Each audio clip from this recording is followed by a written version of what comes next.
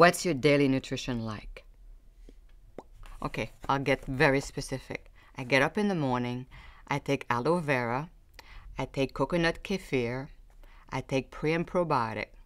Then I wait a little bit, I don't eat. Then I have ashita tea, it's a green tea like, very high in antioxidants. Then I have papaya. Then I have a shake, and I put almost half an avocado in it, almond milk, coconut water, Shakeology chocolate flavor, my favorite. I'll put stevia if the avocado is not ripe enough. And what else do I put? I add a scoop of Al Green Boost, and sometimes I'll have other kind of greens that I enjoy in there. Sometimes I'll juice spinach in there.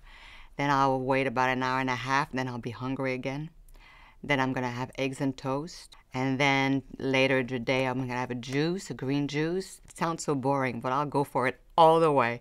Then I'll have grains, any kind of gluten-free grains, and protein.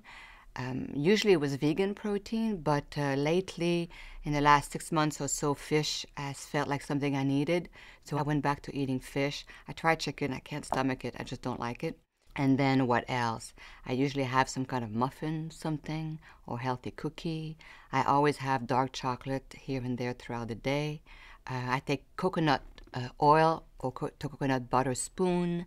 I have hummus, crackers, some vegetables with that, or some guacamole mixture, and toast again with something on top, maybe coconut butter.